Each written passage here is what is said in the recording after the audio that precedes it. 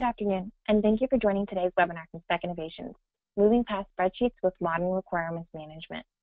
My name is Elizabeth Steiner, and I'll be the moderator for today's webinar. Let's go over some quick housekeeping before we get started. During the presentation, feel free to send us questions, and we will get them answered in the question and answer part of the webinar.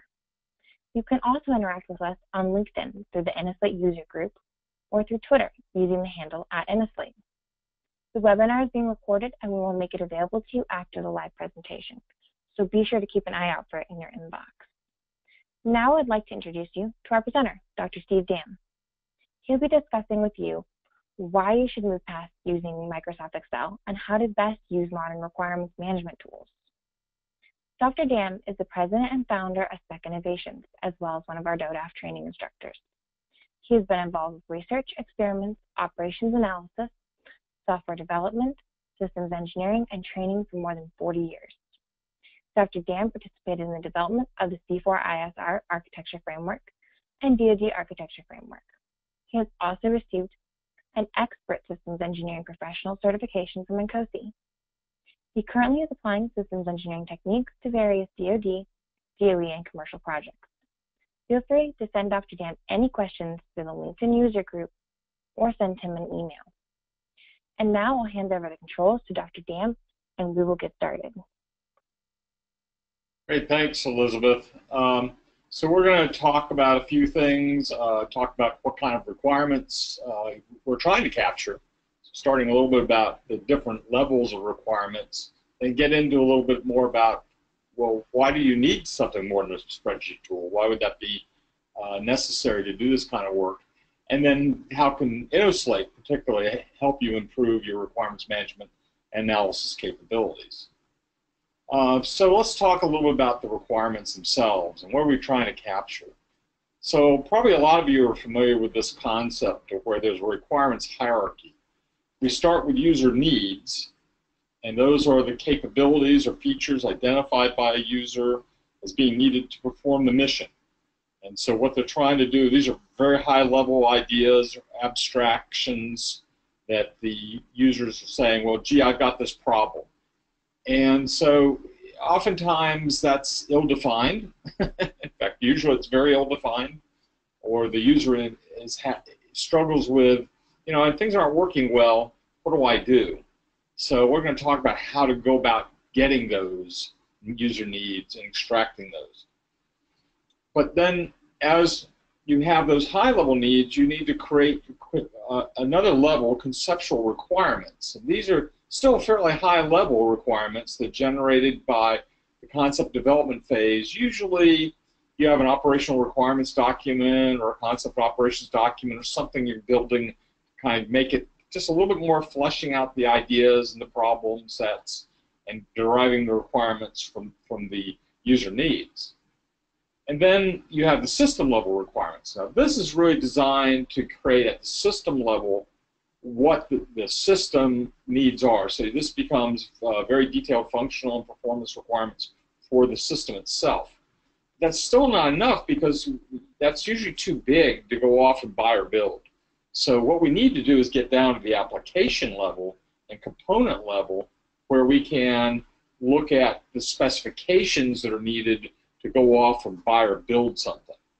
So different kinds of analyses are needed to go all the way through this set of requirements. It's not simply going and gathering a bunch of things, a bunch of pieces of information, and put them in a spreadsheet. As you can see also as you go down, you're increasing the number of requirements significantly, sometimes by orders of magnitude. So this can be a very, when you finish at the end, you can have a very large set of requirements, which again makes a spreadsheet kind of approach very difficult. One of the things is that people have misunderstand a little bit about what is systems engineering. And the systems engineering process, when you look at it, and this is one of the older pictures, the way people look at the process, but if you look at how it's a bubble, and inside is the actual systems engineering process, and requirements analysis is a piece of that, and then there's functional analysis, allocation, synthesis of the solution.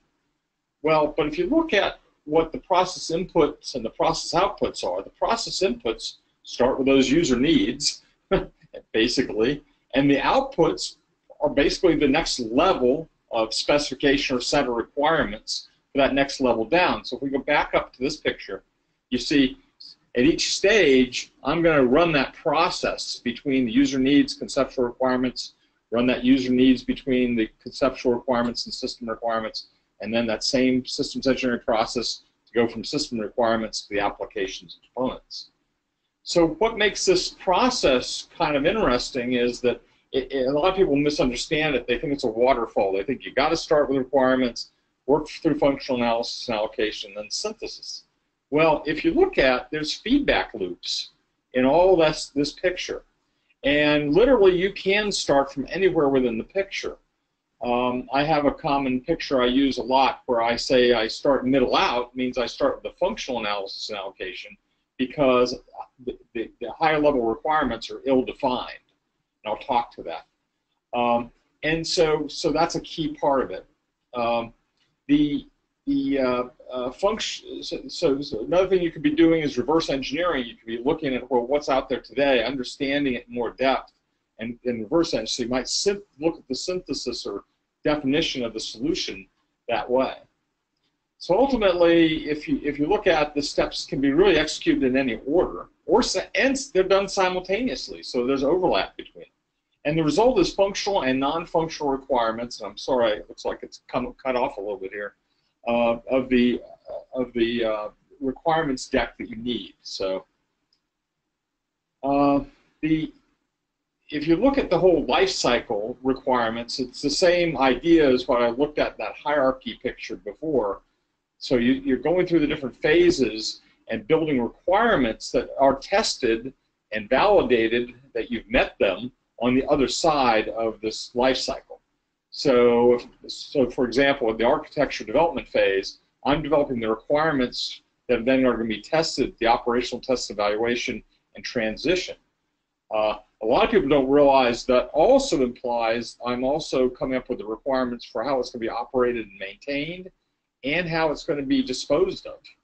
So there's a lot of work that goes in that front end, that first set of requirements, and oftentimes that's the most ill-defined stage. People don't know exactly what they need or what the problems are in enough depth to be able to specify what solutions are even possible.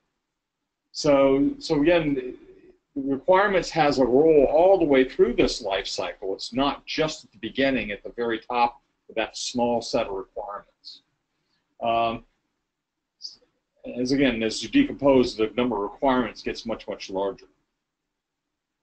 So why do I need more in a spreadsheet? Well, I think I've kind of said it. The pros of a spreadsheet are great. I mean, it's a wonderful tool for dealing with numbers.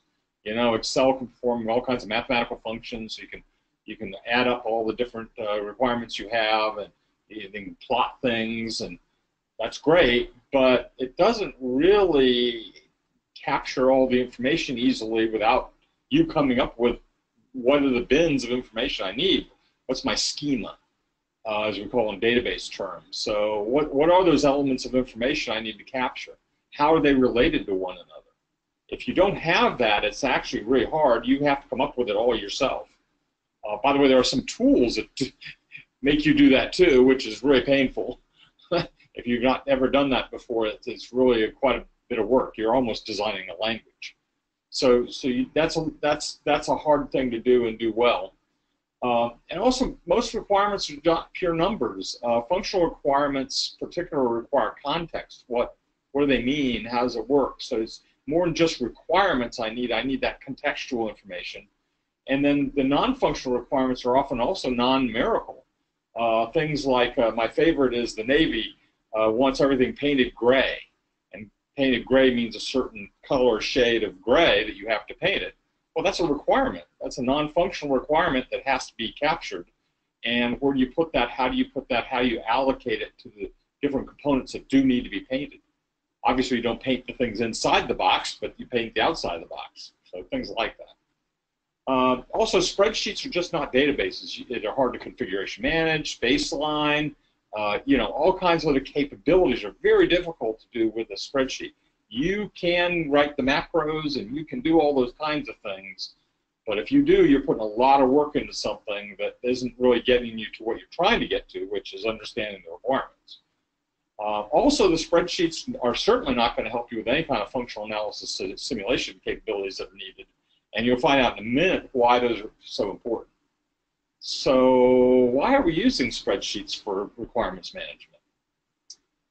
Here's some of the reasons I came up with. It's what I have, right? It's on your desktop. It's here, and you know how to use it, right? And of course it's cheap. And of course, because everybody has Microsoft Office, we're using Excel.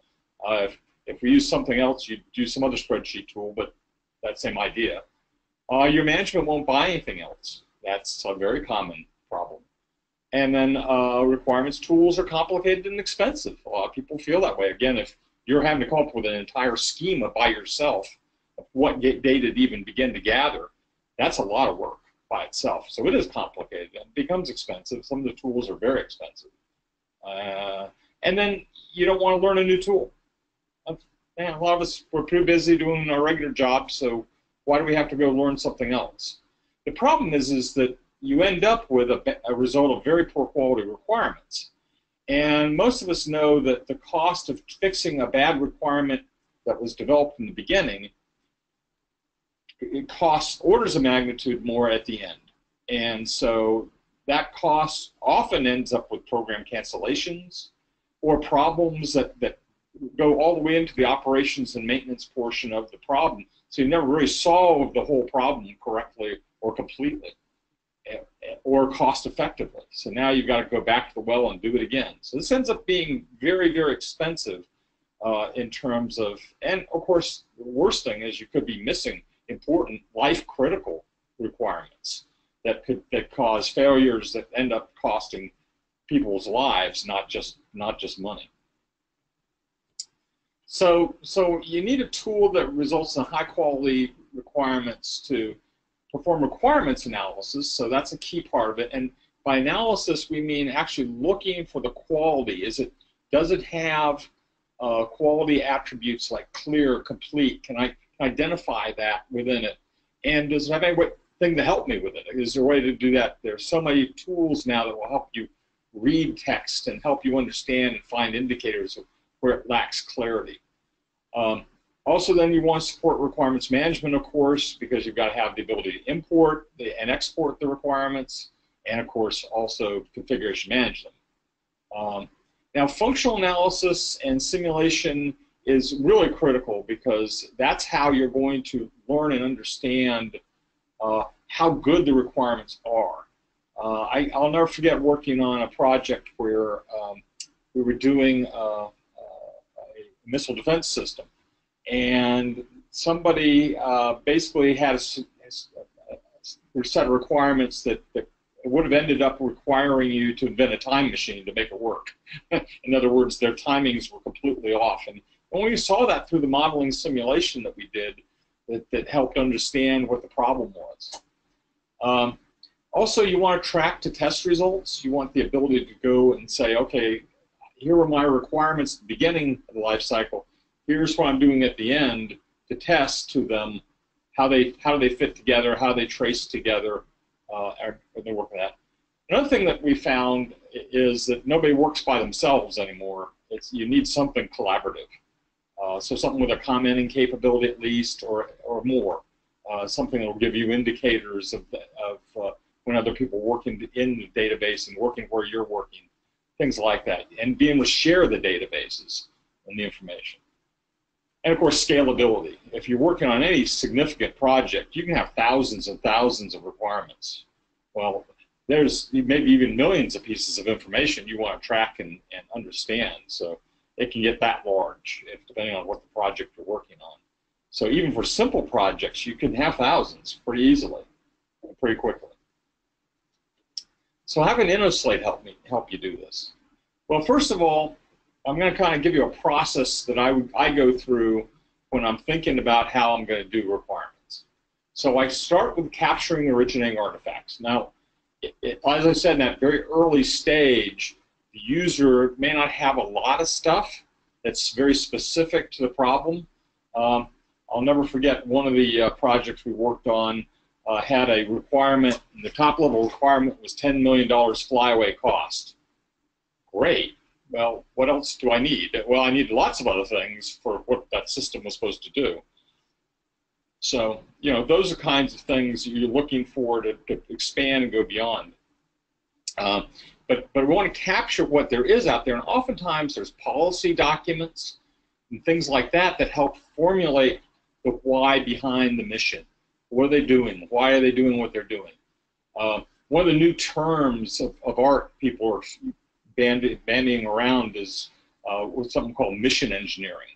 What that really is looking at the mission as a system and seeing how can we integrate those mission elements and the systems together in a way to do different kinds of missions. And so system engineering actually works extremely well in that space, and I've actually been doing that for over 20 years. So you need something to be able to capture that information and bring it in, and the problem is it comes in all kinds of different formats, all kinds of different problems. You know, for people word processing documents, it's very hard to extract the information and make it work well and get it into a database structure. You have that same problem if you're going into Excel, right? You're trying to bring all this information into Excel from a Word document. It's not trivial to make that conversion. So those are things, and particularly also there's structure you want to capture in terms of the parent-child relationships. If I have a document, for example, it has numbers usually. And usually hierarchically numbered, right?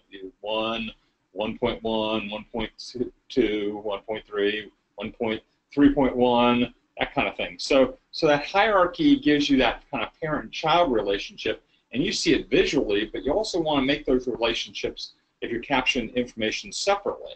And so you can see that and work with it and then focus in on the sections you care about. And so, again, a lot of the tools will do that, and Innoslate definitely has a good way of seeing that. Also, you want to have some way to preview the information before you save it, because if you don't, then you may be bringing junk in your database. So always have a preview capability of some sort. So the next thing I would do after I've captured the basic ones I can find, I would then go ahead and quality check them. I will go through and do the analysis. Innoslate has a quality checker. There's actually a little button, if you see at the top, in the middle of the screen, that says quality check. That actually is a natural language processing tool that will read the description field and look against 8 different criteria to determine whether or not it's clear, complete.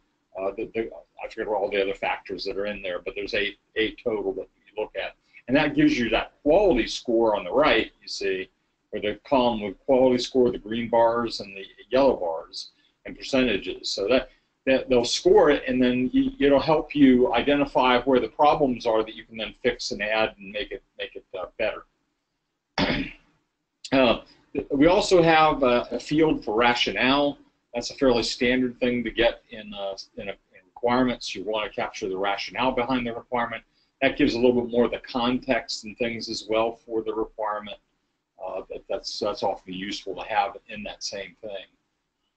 You want something configurable. This actually can be adjusted. You can see all those different quality factors if you want on this in more like a spreadsheet form, or when you click on the object, it'll actually show you in the sidebar the different quality factors, and you can work through them that way.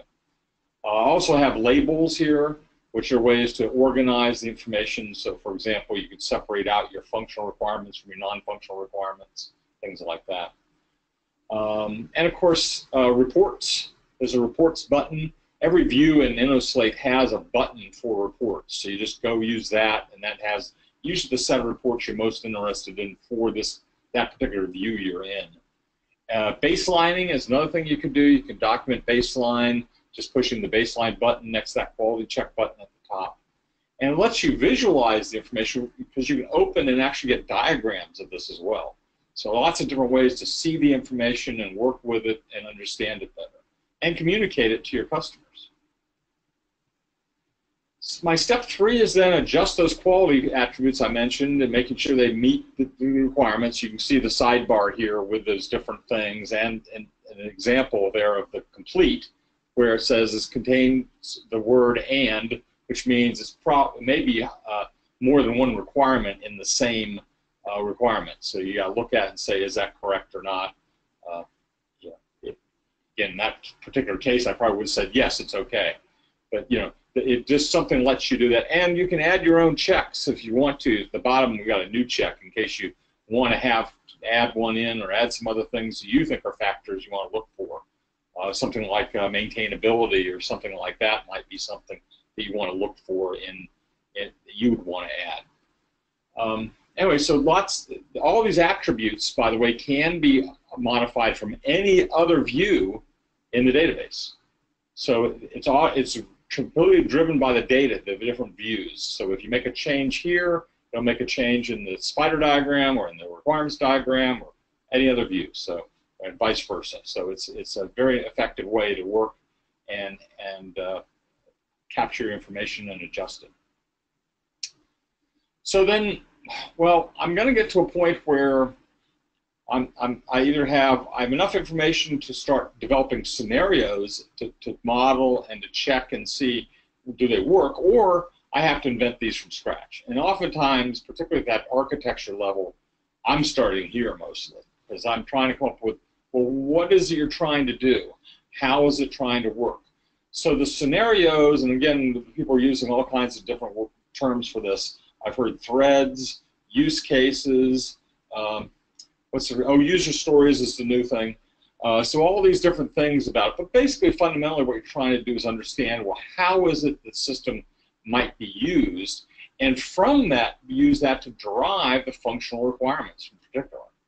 So they can validate those user needs and identify the functional requirements associated with them, or you can start from here even, if your customer doesn't have much, and start here with them and help them understand, well, what's your business? What are you trying to do? What's your job?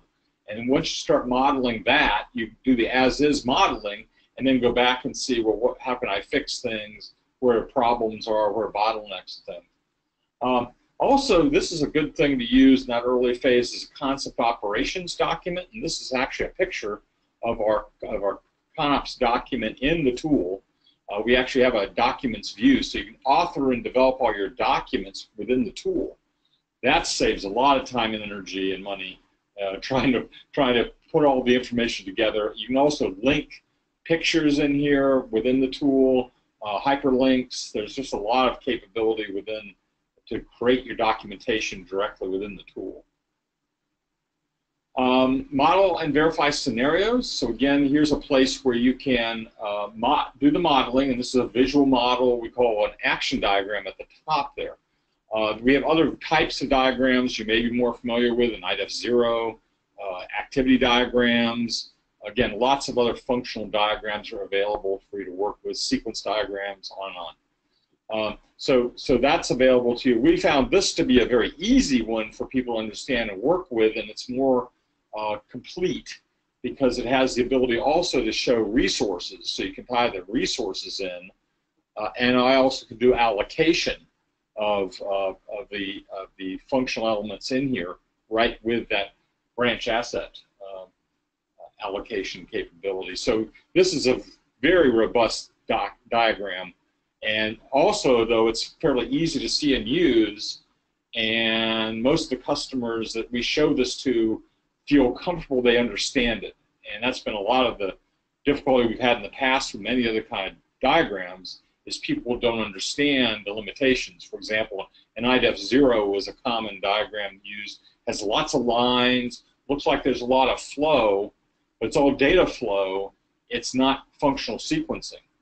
And so that causes a lot of trouble for people. They think and they create things that are just simply a serial process instead of recognizing the natural paralleleness of the modeling. And so this lets you do more of that kind of activity. So what's nice is, since I can tie input outputs, I can constrain those input outputs to the pipes they flow over.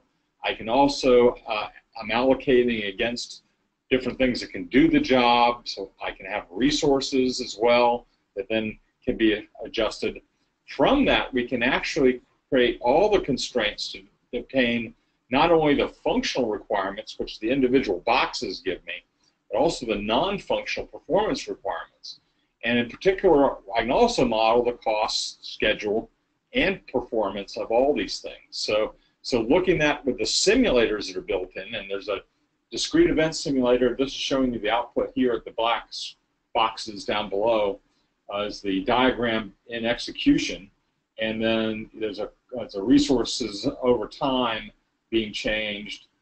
There's also a cost number that's being tracked up in the top right middle, and then the time as well, and of course below is the Gantt chart that gets formed from it. So we find this to be extremely useful for systems modeling, but it's also useful for project management. It actually you're doing almost the same kind of things, you're just using your business processes.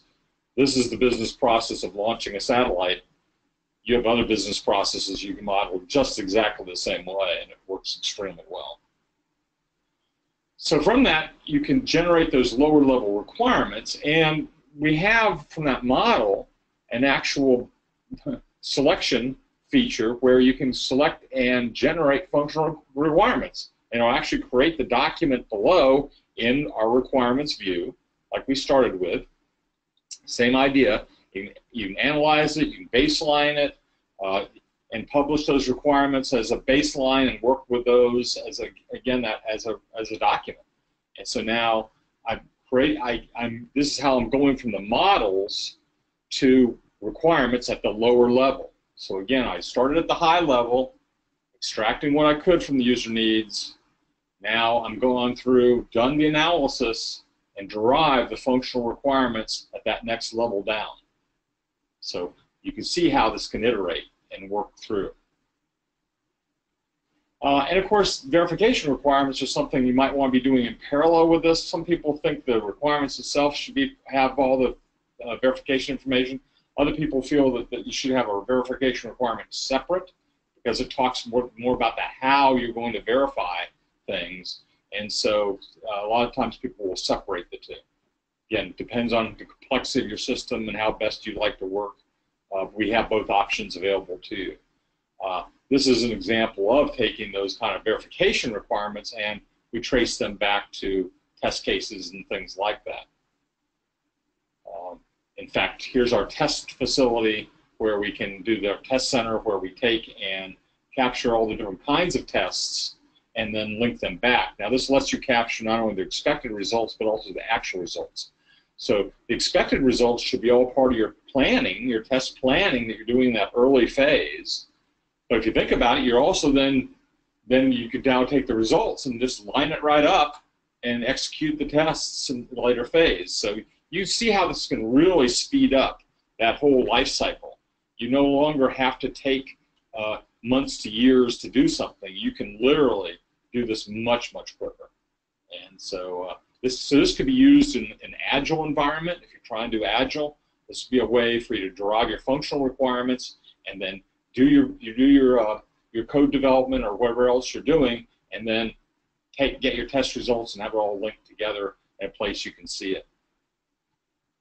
Also, we do have a test plan as part of our actual documents view as well. So that's another option for you to work with and create that directly within the tool. And finally, you want to make sure everything's connected to each other. So we give you a lot of ways to do that. There's a spider diagram at the top right. You see those are the relationships it shows between it. You can drag new things onto this picture and make connections between things and create new relationships. That's a way to get all the different kinds of relationships in one place. If you know what relationship you're interested in, like the verifies, I'm looking for my verification requirements and seeing what test verifies what, the middle picture showing you the matrix with the X boxes does that. Again, those X's are actually create the relationship between the two things.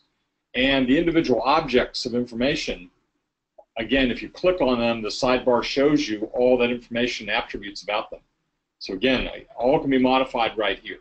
In both cases, that sidebar will save your life. You can literally do anything you want with it. The other thing you can do is also get a report. You can get the RVTM report and other types of reports out of this as well, showing all those linkages and so how you've met the requirements. Now, obviously, that's a lot of work, but the job's a lot of work, so that's okay. That's why they employ us. That's why we have jobs. So it's okay. That's not bad. But the tool helps you take care of some of that, difficulty of getting started, which, coming up with a schema and all those kinds of factors. A lot of that's already available to you. You might modify it slightly, but I think you'll find that most of the information you're looking to capture is within that schema. And then you can take that information very quickly and work with it, and there's a lot of help in the tool to do things for documentation. So again, lets you go through those steps as you need to go down to the level you need to get to where you can decide what to buy or build. And so that's the key, is to stop when you have that selection criteria. Oftentimes today, I say, well, if I can identify commercial off-the-shelf items that go with that, I'm probably close to stopping. I certainly don't want to over-specify. I just need enough information to decide what commercial off-the-shelf information, software or hardware, I need to go buy. And that's what you're looking for, is those selection criteria for that. So that's a good place to stop. And then, of course, you go through that integration verification process using the V test center. Again, as I mentioned, bring in your actual results as you go. And then use documentation tools to show that you've done that. And, oh, by the way, there's lots of other features in the tool, like intelligence. Intelligence goes through and reads your model, checks for good modeling quality, making sure you're doing the right kinds of things, risk matrices, and all kinds of other tools. So it gives you the ability to do the complete picture. Now, a lot of people say, oh, gosh, that's going to be awfully expensive. No, it's not, actually. Having all this capability integrated together in one place actually makes it very inexpensive. It reduces your labor costs significantly, and, in fact, the cost of the tool is very low. We estimate that it's about 1/10 the cost of what it would take you to take all the different tools you'd have to put together to do this work. So it's obviously, it's not, is it as cheap as a spreadsheet tool? No. But does it give you everything you need? Yes. And so you can make a very good cost-effective argument by picking up this tool. So just in summary, we have requirements analysis is a critical part of requirements management. Modeling simulation are critical to ensuring you have the requirements you need and are developing systems that work. And to be successful in moving from spreadsheets to model-based systems engineering, you need help from your process and your tool. And Innoslate can be that tool for you to help you do that. And of course, you're successful when your system gets fielded ahead of schedule and under budget. It's always a goal. It's rarely achieved, but you can do it with this. And of course, request a live demo. We can show you the demo, get you into the tool a little bit more in depth, and help you get through it. So Elizabeth, I'm kind of done with the slides. Are there any specific questions we have yet? Thanks, Dr. Dan. We've received a few questions already. If you haven't done so, please send your questions to the panel on the right. Dr. Dan will answer as many questions as he can before our time is up. Our first question is, how can I customize attributes? So there's a schema extender in the tool as well that lets you add new attributes to it or hide attributes. So one of the things you may find when you first get into the tool, you say, oh, wow, this does so much. I don't want to do this much, or I don't want to get too many people confused. Just hide a bunch of the features of it, and that way people won't have as much of a problem getting into it and getting started. So that's a great way to do it. But yes, you can certainly add attributes very easily. Our next question is, what's the best way to link requirements? The best way to link requirements, I think, again, is that either the spider diagram or what we call the hierarchical comparison matrix. Again, if I know exactly the requirement, exactly the relationship I want to link with, and I'm trying to link a bunch of things at once, it's the matrix. If I'm kind of working and just kind of flowing and working with it, the spider diagram is more powerful. It actually can do more different types of relationships very quickly for you. And by the way, when you bring something into that picture and you drag the line into the other box, it'll tell you what relationships are valid. So you don't even have to guess for the most part. Our next question is, can the software integrate with SysML? So in fact, we produce all the SysML diagrams. So we don't have to integrate with SysML. We have SysML as output. Because that's just a visualization of the information. So we capture all the 9 diagrams that are in SysML, including the parametric diagram if you want. And so all that's available right out of the box. Our next question is, how does Innoslate tool compare to doors, etc.? There's really no comparison. This is a light year ahead. Basically, what you have is in doors is more of a spreadsheet kind of approach to the tool. It's a very similar kind of thing. You get none of the diagrams, none of that diagrammatic access. You get none of the functional analysis and simulation.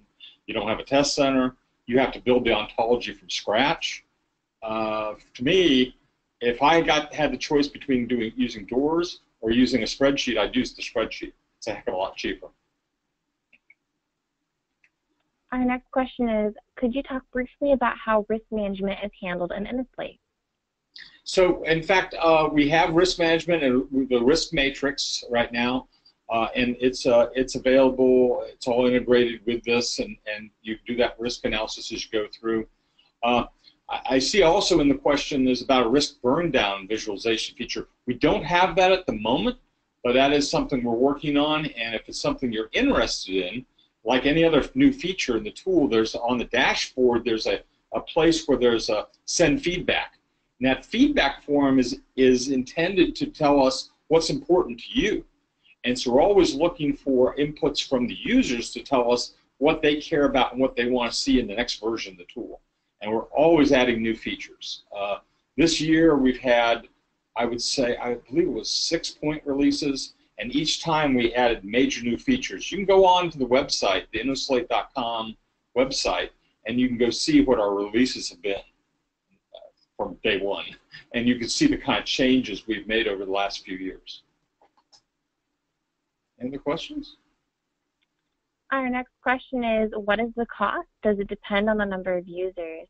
Steve, if you let me get this one. If you go to Innoslate.com/pricing, we have our Innoslate Cloud pricing and our Innoslate Enter pricing available there. It does depend on number of users. We offer volume discounts. We start at $49 a month per user. Our next question is, how does it compare to Core MBSE tool? So Core is a tool I actually used for many years, and Core was a great tool for its time, but unfortunately it hasn't evolved to the level where we are. It's missing a lot of the kind of features we're talking about. The visualization risk, for example, is a good one. The requirements view, having a very detailed way to do that. Quality checking isn't there, so you have none of those kinds of things in requirements.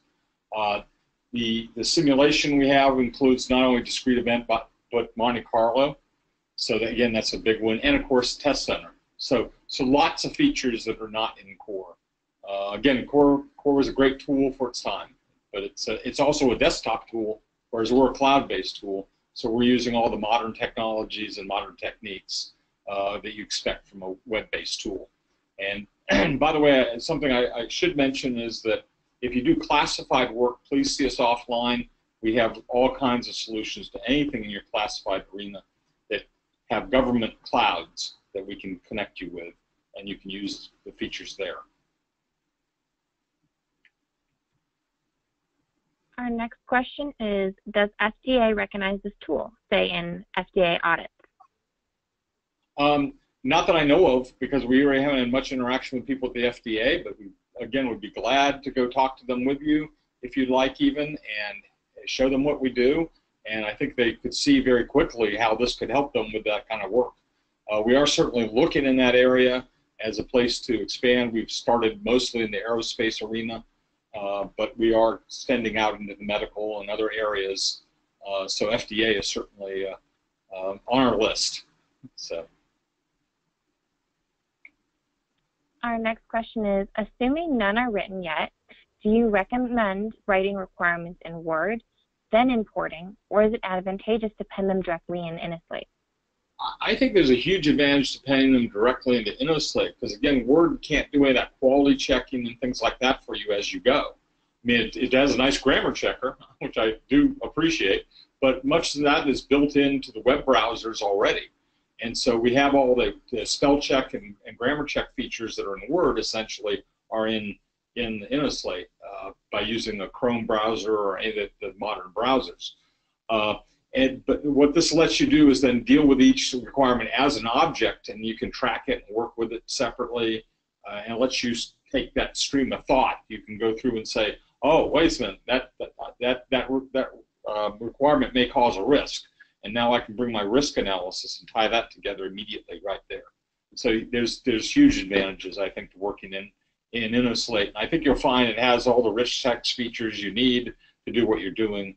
I mean, we have subscripting, superscripting, you know, bold italics, all the kinds of stuff you're used to using in any kind of a Word tool. Our next question is there a way for non-users to see a view-only version of the requirements, etc., for team members outside of systems engineering? Yes. Yeah, the answer to that is yes, and in fact, we have one of our, we call it the reviewer tool. It is free, and it is used, it's free on the cloud. There are other things we can do with enterprise and things like that to help you use it. I'm not sure it's exactly free on some of those other clouds, but on the actual Google Cloud, which is our primary cloud-based tool, we have that reviewer free, and it's available for anybody to go pick it up and use it. Our next question is, does each requirement have a unique ID? Yes. Yes, they do, and it is captured, and it's actually shown in the tool on the sidebar. It shows up what that unique identifier is, and in fact, we use those as a way to navigate to the different views of a piece of information. Our next question is, do you have a RVTM report? Yes, RVTM. And half dozen others. There are RTM, RVM, RSM. So yeah, there's a lot of those kind of reports available, automatic, right in the tool, built in. You can also find a full list of reports at help.innoslate.com. That's all the questions that we have for now. If you have any more questions, please feel free to reach out to us after this webinar. We'd like to thank you again for joining us for today's webinar. We'll be sending an email announcement for our next webinar, so be sure to keep an eye out for it in your inbox. As always, we will also send the recording and slide deck to everyone that attended today. For more resources, we encourage you to visit our website and our blog, as well as connect with us on social media. That concludes today's presentation. Thank you again for your attendance, and we hope to see you again at our next webinar in September. Please enjoy the rest of your day.